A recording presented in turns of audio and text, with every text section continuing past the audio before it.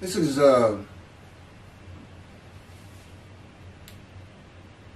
3 different stories from the book God commanded and directed how I type it. Every word is His, every sentence, every page, every chapter, well, there's 2 books, both books. It's all His. And He taught me the material first. He always made it difficult, but He also always made me feel like I was a part of it, an actual writer. Even though it was all coming from Him at His command and direction. Orthodox Judaism, they like to say God dictated the Torah to Moses. I wouldn't call it what He does with me straight dictation, but it's definitely at His command and direction and a good bit of His dictation. But the first thing I want to address is the prophet like Moses. Now again, God comes from Adam, and of the peoples none are with Him. The peoples, that's the Jewish people. Who is His representation then? It has to be a Gentile. And He's coming from, Adam is considered, it was in Gentile lands. It's where it would fall within Jordan today, if it was still in existence.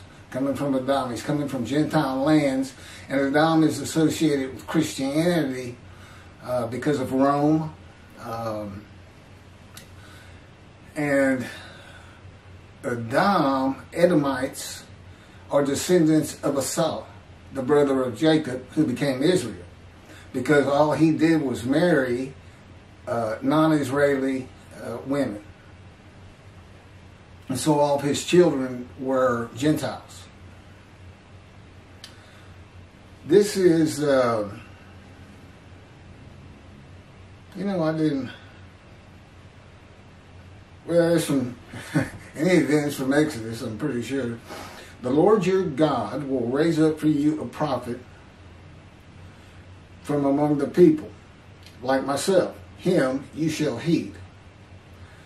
This is just what you asked of the Lord your God at Oreb on the day of the assembly, saying, let me not hear the voice of the Lord my God any longer, or see the wondrous fire any more, lest I die. Whereupon the Lord said to me, and this He's talking to me as Moses, they have done well in speaking thus. I will raise up a prophet for them from among their own people, like yourself. I will put my words in his mouth, and he will speak to them all that I command him. Just real quick, I will put my words in his mouth. He's not talking about teaching him what to go say, per se. When you are a man in divine beings, as Moses is, which I can point out in several different places, because anytime God comes to you, the angel of His presence, the Holy Spirit, who is a person, and a divine being, is with him. Angel of His presence, His Spirit. My Spirit is always with me and within me. I guess my Spirit's in me and I'm in my spirit, encased in this body. God says, because I saw that too, when He was first teaching me Torah, and I said, well, you keep calling me the prophet like Moses. I said, I know, I speak to you face to face. We talk friend to friend, just like him and Moses. And I have written 2 books for you. We just went over this again for this video. And I wrote the 2 books for you. So, I mean, there's no question I'm doing the things that Moses did. But I'm not Jewish. I am his representation from Gentile lands. And again, none of his people were with him. None of the chosen. None of the Jews. So clearly had to be a Gentile. And it's not the first time there's been a Gentile Moshiach. So was Cyrus of Persia. Elijah is a Gentile. He's a Tishbite and an inhabitant of Ramoth-Gilead. Ramoth-Gilead is above Edom, but it's still east of the River Jordan. It would be in the country Jordan today, and it was Arab and Assyrian lands. They were always fighting over it. Apparently quite beautiful. But he's an inhabitant, and you didn't do that back then. You didn't find any Israelites going and living amongst Arabs or Assyrians, unless you wanted to be a slave. It just didn't, or dead. It just didn't happen. He's an inhabitant, and God makes that clear. He keeps calling him the Tishbite. And there's no clan of Tishbites in any of the tribes that you can find.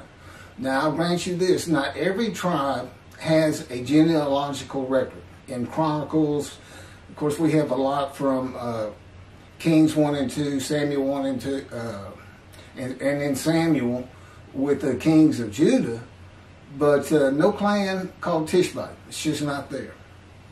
And this God just telling you, what do you think? Well, he's a Gentile.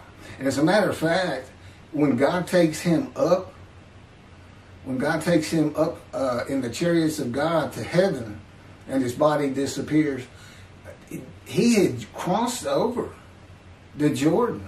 He was on the east side of it.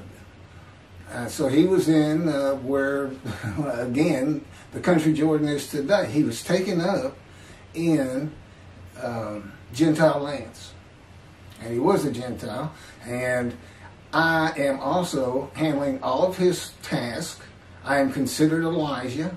God has taught me everything of heaven you could possibly want to know or need to know or could understand. In vision and by his words and in his power. I am Elijah, who really, since if I don't get done what I'm supposed to get done, primarily clear the way for the Lord and be his messenger of the new covenant and recounsel the sons to the father and the fathers to the sons by being mindful of God's laws that he gave Moses at Horeb. In other words, make them righteous. Same purpose as Isaiah 53, where it says, for a purpose of God that might prosper. Well, but it doesn't tell us in Isaiah 53 what the purpose is. Well, you find out in Malachi, his purpose is, I'm returning to my temple, and we don't have it ready for him. It's not there. Okay, and now he knew it wasn't going to be there. If you look at the covenant of friendship that comes with Moshiach, who God calls David, my servant David, a shepherd. Does not call him King Moshiach. Does not say there'll be a kingdom established. Does not say he'll rule basically the world or all the Middle East. There's nothing in there. He's just a shepherd, and he's appointed all other shepherds, rabbis, are dismissed, and I am the only one he recognizes as Moshiach, as a shepherd. And I'm not a rabbi, though. When I usually say rabbi, shepherd, I think rabbi, and I should. You know, the leaders over the flock. But for me, I don't use the term, I don't want to use that. It means teacher. But I'm a shepherd, and I'll be teaching the matters that you have found on these YouTubes throughout the rest of my life, and along with my experiences with God, and try to get people to understand him and his personality in greater detail. Because I mentioned this before, the first people to read his writings, or to hear it read to them more likely, was in antiquity. And he had to have a certain persona for the times. And in those times, people felt God was always angry. And the concept of a spirit within you going to a spiritual heaven and being with God just wasn't there. That's why you have so much resurrection of the dead. And it was also because they had no medicine, knowledge of medicine and science. You know, we know today you cannot take dust and form a human being. That includes God. God said it. Now, I could have made human beings something so different than what you know that there could be a resurrection, but they still wouldn't have gone to dust. I'd have made sure of that. But he says, what I have is perfect. But anyway, the bottom line is we know there's no resurrection of the dead. I know it to be fact because it's supposed to happen when I arrive. And when Moshe comes, we're supposed to have the resurrection of the dead. Well, you better hope not. I don't know that you can even fit them into the square mileage of the Israel, much less take care of them. Can you imagine just the Israelites who were in Egypt for 400 years? You know how many people that was? I mean, I don't exactly. I know 600,000 left with Moses, men. That's not counting women and children. Well over 1 million, I'm sure. What are you going to do with those people? They were savage, in a savage time, totally ignorant, no school. They wouldn't understand anything, and you'd have to take care of them. That's just that group. And you got the Holocaust, 6 million. You got everybody between the Exodus and the Holocaust. Now you got everybody some 70 years later after the Holocaust. You know, and scientifically and in medicine, everything, we know it can't be done. It's not going to be done. But anyway, prophet like Moses, I'm a Gentile. But what Gentile? The descendant of King David, one of the greatest Israelites ever. And God considers me Israelite. And God is not bound by the laws of man or the laws of the Jews. Period. He says, that's for y'all. I'm not bound by anything. I'm God.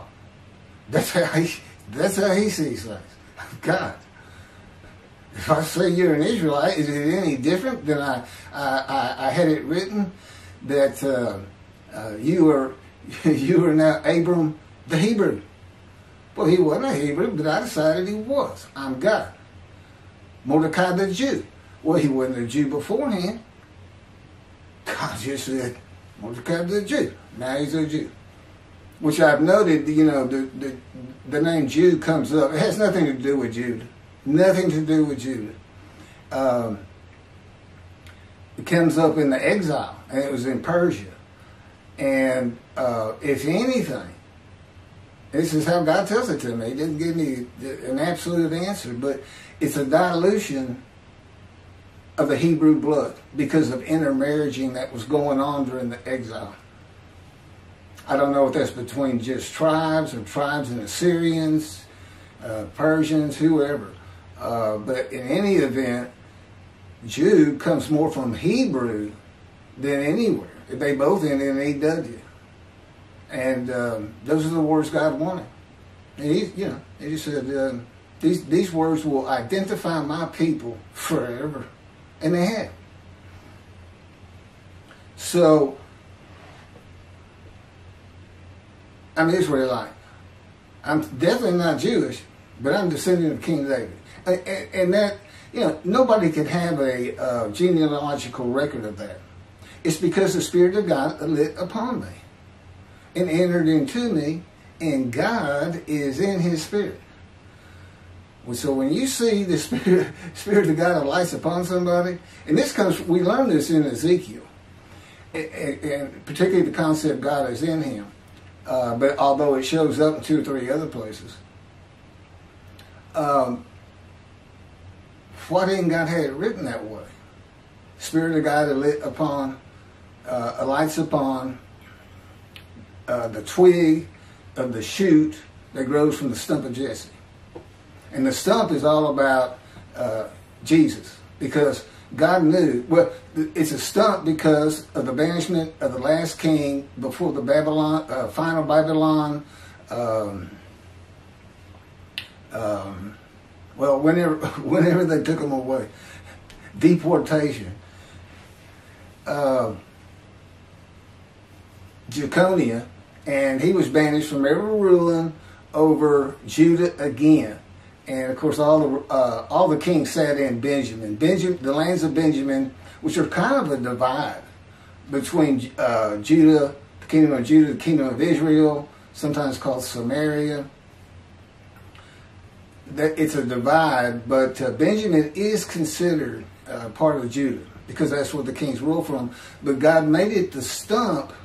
He knew the Christians were going to use the line of the kings of Judah to get to Jesus. And I don't know if he actually knew the name would be Jesus. As a matter of fact, it's supposed to be Emmanuel. If they had followed the prophecy, they say prophecy satisfied, and they shall call him Emmanuel, which means God with us, and then they name him Jesus. So I don't know. You can't make heads or tails of that religion, other than it's nothing but a human sacrifice cult, if you want to sum it up, of a mythical man named Jesus, a mythical man. And I've got well, God put forth an argument. This is the only place in the entire book that's not outright backed up by Scripture. A statement such as that he never existed. That he's just a story that started 100 years before the Gospels say he was born. Okay, I'm supposed to move on. I guess I am taking too long. But anyway, so that's why it's a stump. The only ancestral tree we know of from King David through King Solomon, has to be through King Solomon, because they both were given, David was given the Davidic covenant, and I guess the Solomonic covenant, I don't know. Anyway, eternal kingships. That's all we had, and so that got cut down. It got banished, and so a new tree sprouts, and that would be the genealogical tree that I'm a part of, the shoot that grows from the stump, and somewhere down the line, here's a little bitty leaf, a little bitty stem and a leaf, and that's me, and my name would be written on the leaf, Keith. And so I'm part of the genealogical tree that we don't know anything about. But I know who I am because the Spirit of God lit upon me, entered me, and God is in His Spirit, and God flat out told me, you are descendant of King David. You are Israelite. You are of the Israelites, and you are an Israelite as far as I'm concerned.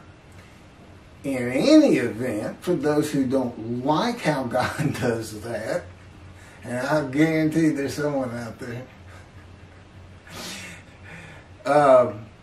I'm going to be an Israeli citizen one day, which means I'm converting to Orthodox when we get to Jerusalem.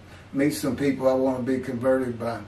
I started the conversion process here at a conservative synagogue, the largest conservative synagogue, or one of, in the world.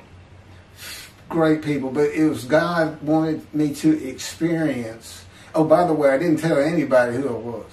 I didn't say anything. I didn't walk in and say, hey, I'm Moshe. I mean, it's hard enough doing it long distance with these videos.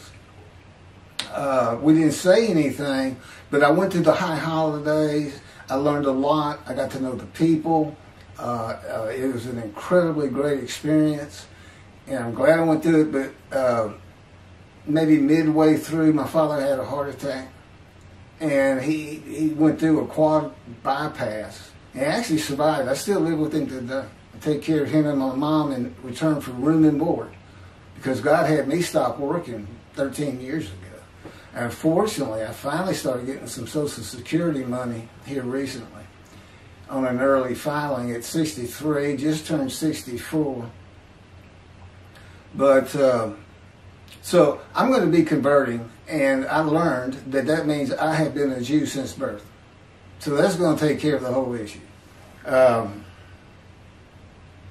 So picking up,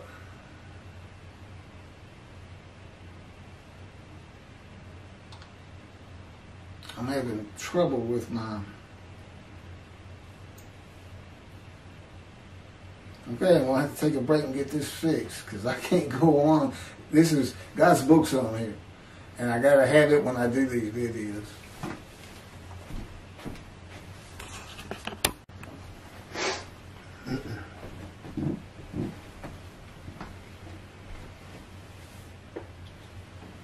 Okay, I got that fixed. As I mentioned, Moses is a man of divine beings. And why is that? Because he hears God talking to him. Ezekiel, I can't give you the chapter and verse. In Ezekiel, God tells him Ezekiel, or old mortal, I'm not sure which, I think he said Ezekiel, stand up upon your feet. And actually, that happens more than one time. Ezekiel, stand up upon your feet. I've got a side note on that in just a moment. Ezekiel says, at that moment, a spirit entered into me, and I could hear his words. Couldn't hear his words until the spirit entered into him. God is in his spirit. So if God is talking to Moses, and we already know wherever God's presence is, the angel of his presence, the Holy Spirit is. So immediately, we know that the Spirit has entered Moses, and God is in his Spirit, and Moses can hear his words. So he's a man of divine beings, which is a host of the Lord's host, according to 3 verses out of Joshua that concern the captain of the Lord's host, who's a harbinger of me. In those 3 verses, you find out he's a man in divine beings. Clearly, he's the captain of the Lord's host. He's a host. That's where we learn it. And a harbinger, because it is made clear he's a Gentile. It's clear he's a Gentile. And what does he say? What does he say? Now I have come. And we never see him again. That's it. He's a sign. He's a harbinger of something to come. And that's Moshe. Man in divine beings, that's me. So, and a Gentile, as of today. And an Israelite. But in any event, I'm going to convert Orthodox. Okay, this is, I have 3 short stories that God dictated that I'm going to go over, and you need to hear that backdrop about Moses. This is called Moses and the Angel. Moses tells the Israelites, this is from Exodus chapter 23, verses 20 and 22. And by the way, when I was talking about the prophet like Moses, I said what I had was coming from Exodus. I'm not sure about that at all. It may be the last book of the Torah. I'm not sure. Moses tells the Israelites that God is here in order to test you, and in order that the fear of him may be ever with you. And well, it should. God had Moses set a rule before the Israelites regarding the angel he sent to guard them on the way and to bring them to the place that he had made ready. That's the angel of his presence. I am sending an angel before you to guard you on the way and to bring you to the place that I have made ready. Pay heed to him and obey him. Do not defy him, for he will not pardon your offenses, since my name, which is Hashem, God, since my name is in him. I think it's actually the name for Hashem. But anyway, that's what he's saying. I am in him. But if you obey him and do all that I say, obey him, do all that I say. He's not saying to do everything the angel says. It's because they're like this. They're right together. I will be an enemy to your enemies and a foe to your foes. God had Moses set a rule before the Israelites regarding the angel he sent to guard them on the way and to bring them to the place he made ready. There are no orders, instructions, rules, or commandments between an angel and Moses or an angel and the Israelites.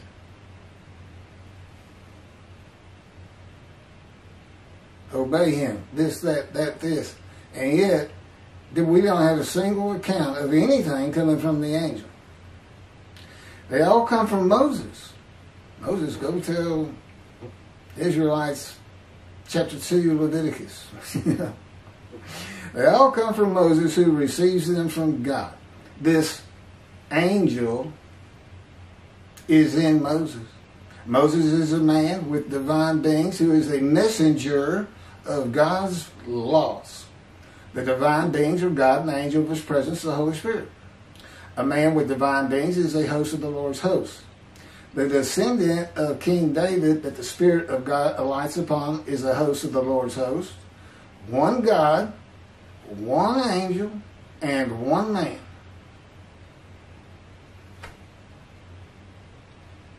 Every prophet of God. Every prophet of God, because he speaks to his prophets, and if he does, the Spirit enters into them, who is also the angel. You can also, I have a much better chapter that God tells me that was set up for me to teach from, and that's Zechariah chapter 1. And you might recall the phrase, a man standing in the myrtles. Okay? That man standing in the myrtles, actually sitting on a horse standing in the myrtles, becomes the angel of the Lord in the myrtles when you read it closely. And I have a YouTube video on it, and of course it's in the book. And it has to do with a question. Rashi says, we can't figure this out. It's too enigmatic. It's like a dream and a vision. We can't. Here's Rashi, known for saying Isaiah 53 is the people of Israel. You know what he says? We have to wait for the teacher of righteousness to understand what this is. Well, the teacher of righteousness is here. That's Isaiah 53. And I have the answer. I know what it's all about, and it actually ties into what's happening today. You know, with me in these books in the covenant that includes sin forgiveness. Okay, the next one is, and this really goes to a man in divine being, Spirit entering into you. Moses and Joshua the attendant. Joshua, the attendant, was named Hoshi in the Exodus. Now, this is from Numbers. That's 13 and 6. Joshua, the attendant, was named Hoshi in the Exodus. From the tribe of Ephraim, Hoshi, son of Nun. Numbers 13 and 6. And his name was changed to Joshua by Moses. Those were the names of the men whom Moses sent to scout the land. But Moses changed the name of Hoshi, son of Nun, to Joshua. Numbers, chapter 13, verse 16.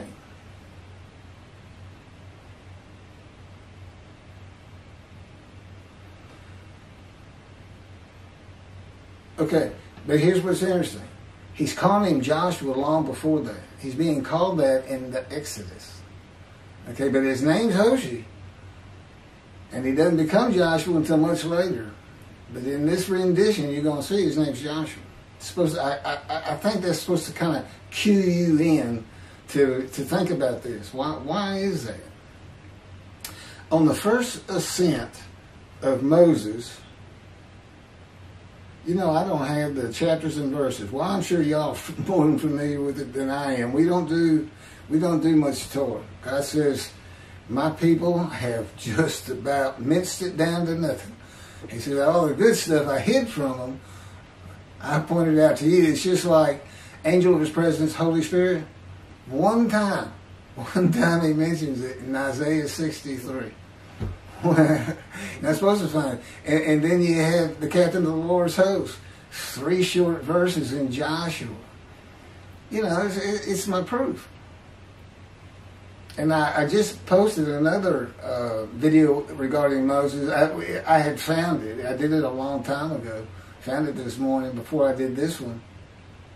And it has to do with the proofs that he took to Egypt to convince 600,000 Israelite slaves to follow him to the promised land.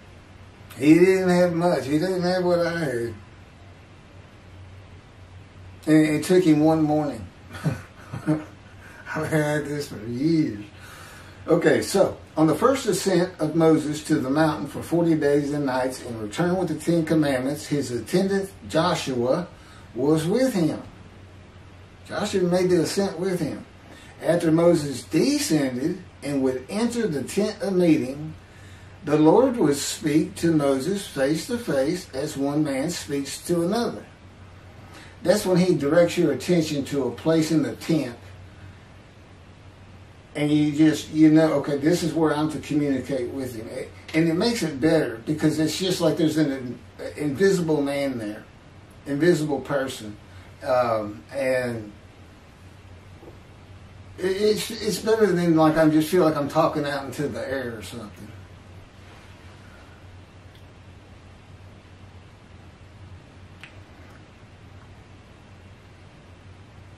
And as one man speaks to another. And he would then return to the camp. But his attendant, Joshua, son of Nun, a youth, would not stir out of the tent. Joshua's name was Hoshi at the time. So Moses goes into the tent, talks to the Lord face to face, and Joshua's right there with him. And then Moses gets up and leaves, and Joshua stays. His attendant does not go with him. He stays in there with God. Joshua did not lead the tent of meeting where Moses would speak to God face to face. At this time, the face of Moses was not seen as radiant. When Moses ascends the mountain the second time for 40 days and nights and returns with the 10 commandments, the skin of his face is radiant. And thereafter, when he enters and exits the tent of meeting, the skin of his face is radiant. And Hoshi, Joshua, is not mentioned again on the mountain or in the tent. Joshua the attendant, who is Hoshi the attendant, represents the person of the Spirit of the Holy God, the angel of God's presence, who has now alighted upon and dwells within and without, by the way, Moses of the radiant face. That's what the radiant face is. You know, you can make up all kinds of different interpretations, I suppose. But for what I'm doing with the man in divine beings and showing that includes Moses, that's what that was all about. You know, it's just symbolic or no, it's not metaphors. In any event, the next one is Moses and the 70 elders. Yeah, all these stories and everything is going to man and divine beings. The Spirit of God, angel of his presence, has entered into you, and God is in his spirit, and he's in his angel.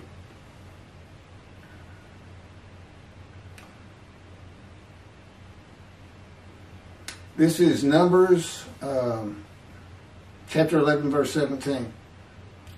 God tells Moses, I will draw upon the spirit that is on you, and put it upon them. They shall share the burden of the people with you, and you shall not bear it alone. And then God drew upon the spirit that was on him and put it upon the 70 elders. And when the Spirit rested upon them, they spoke in ecstasy, but did not continue. That's Numbers chapter 11, verse 25. And Moses said of the 2 elders who were acting the prophet in the camp, speaking in ecstasy, as the Spirit rested on them, would that all the Lord's people were prophets, that the Lord put his Spirit upon them. You do become a prophet. Because if his Spirit alights upon you, which is an anointment, by the way, God's in him. And from this we know it can be done with 70 people at the same time. That doesn't even come close to what happens in heaven, where God will be the information of your mind. And Moses said to the 2 elders who were acting the prophets in the camp, covered that. That was Numbers chapter 11, verse 25. Okay, the spirit that was drawn from Moses and put upon the 70 elders is not the spirit that was born in Moses and that was Moses. The same spirit that is in all men. What was drawn from Moses was the Spirit of God. And the Spirit of God is a person. The first person created by God. The 70 elders had become hosts of the Lord's host, men and divine beings, with the purpose of God that they share the burden of the people with Moses. When each heard the angelic voice of the Spirit of God speak to them, within them or without them, it can be as though just to your mind, from within. Most often, it's from without me. In other words, it's like a great cloud. I've tried to explain this before. That descends upon you. Okay, so wherever I go, this great cloud is, this presence that we can't see. God's presence and the presence of the angel. If I were in a room and 20 people were seated, that presence would surround them. Like a cloud would descend upon you right now. It would just surround you. It wouldn't penetrate your skin. That's the difference with me. It flows through me. It's as though my skin and bones and body, it goes straight to my spirit. My spirit is jumbled up in those, God, angel, me. Of course, my spirit is the same as the Spirit of God as far as the elements that it is comprised of. But I'm still I'm still Keith. I'm not three people or anything. It feels like it sometimes. It's certainly not any kind of a Trinity. God is God. It's just the composition of the unseen, the heavenly realm of God, if you will. That's just, that's how it's done. And this is how he communicates to the world. And the Jewish people in Judaism don't know this. It's another proof of mine. And I can back it up with these little things, these little stories here and there. I backed up my commentary on Isaiah 53 with Ezekiel. Nobody's ever done that. But it fits perfect. You can't deny it. Explains what all those words are. He was wounded for our sins. What does that mean? We're not supposed to have vicarious suffering in Judaism. It's all explained. It's not a problem. Oh, and the angelic voice of the Spirit of God. God's voice is just like an adult. But the angel, they like me to say he sounds like a 5-year-old. Just a young person. But to me, it's more like eternal cartoons and listen to one of those voices, and they're just different from a 5-year-old. To me, that's too human. And he's not human by any stretch of the imagination. But he has an angelic voice, and it sounds, it's wonderful to hear. I mean, he's my best friend in the world. I don't have any other friends. I've been taken from society in the world for 13 years now. But, he's my best friend, and God's my master, and I'm his servant. He's my king, and I'm a serf out in the kingdom, the realm.